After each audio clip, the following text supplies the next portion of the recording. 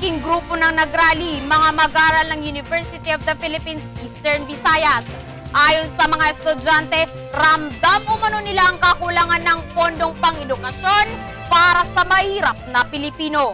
Kaya't nakikiisa sila sa malawakang panawagan na alisin ang PDAF sa kamay ng mga tiwaling kongreso.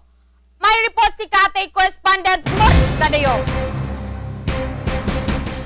Noong Lunes, August 26, kasabay ng pagtitipon-tipon ng mga reliyista sa Luzon, nakiisa rin sa kilos protesta ang ilan nating mamamayan dito sa ating rehiyon upang maibasura ang pork barrel. Kasama ang ilang grupo mula sa iba't ibang sektor. Naroon din ang grupo ng mga estudyante ng University of the Philippines o UP upang ipaglaban ang parehong mithiin. Again, ika-clarify ta, social services does not only come in the form of scholarships and medical assistance. But social services, it means nga dili na kinahanglan magbayad din estudyante tuition, nga dili na kinahanglan estudyante mangarohin scholarship. It's also a social services. Therefore, over and again, we coming from Kabataan Party List and the Makabayan Bloc in Congress calls for the abolition of the whole pork barrel system. This rally is supposedly for the abolition of the PDAF. That's why we're all wearing white kasi the PDAF is supposed to be a symbolism for impurity in the government with regards to how the government actually handles government funds, the funds of the people, supposedly for the people.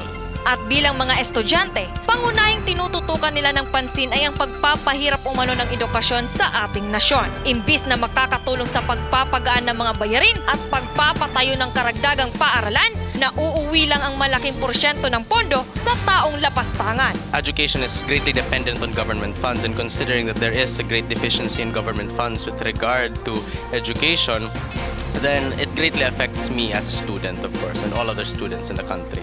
Kita nagulat mga kabataan nga di rin nagpapakaskwela. Kung bagay kadadako ito nga budget, billions ito nga mga budget. Pero kaya ano man waray pa mga bagong nga eskwelahan nga pinangtitindo. Sa aming panayam kay Joshua Sagdulias, hinikayat niya ang mga kapwa estudyante na makialam, lalo na sa panahon ngayon na mas kinakailangan ang boses ng kabataan, na malaki ang magagawa ng kanilang pangkat upang marinig ang sigaw ng kanilang karapatan. As students, especially students in the University of the Philippines, should move for the abolition of the PDAF. A united student body in a particular college could actually make a huge difference with regards to how the nation can actually hear their voices, that the youth is actually a strong voice and a voice to be reckoned with. At para naman sa mga taong namumuno sa ating bansa, ito na lamang ang naging mensahe ni Pauline Santos.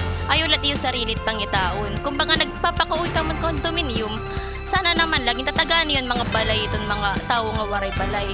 Kung nagpapakaskwela ka mo ibang bansa, paskwelahagan man niyot mga tao nga hi. Kung nagpapakakaon ka mo, hin mga buffet pa nga da, pakaunan niyot mga tao nga hi.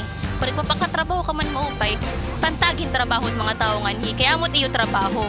Mula dito sa RTR Plaza, Tacloban City, kasama si Francisco Colete. Ito si Maris Cadayong, nagbabalita eksklusibo para sa channel ng Countryside Filipino, Tacloban City.